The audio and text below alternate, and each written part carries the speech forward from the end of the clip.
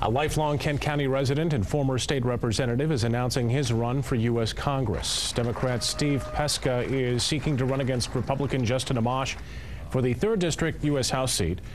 Pestka says he'll fight for West Michigan values, which he learned from his parents, who moved to Grand Rapids after surviving the Holocaust. He has served on the Kent County Commission and in the Michigan House of Representatives. I think the situation in Washington is probably as dysfunctional as I've ever seen, and I've been following current events for basically my entire adult life.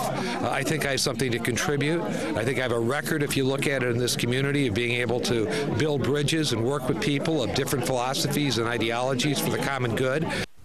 Another West Michigan native is also running as a Democrat for the same seat in Congress. Trevor Thomas announced his candidacy for Michigan's 3rd District congressional seat back in February. Former Governor Jennifer Granholm and former Lieutenant Governor John Cherry Jr. are endorsing Thomas.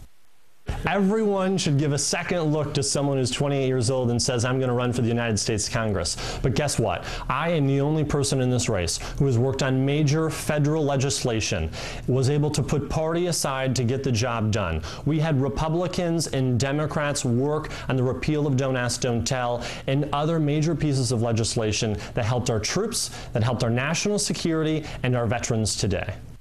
An official campaign kickoff for Thomas will begin this Saturday.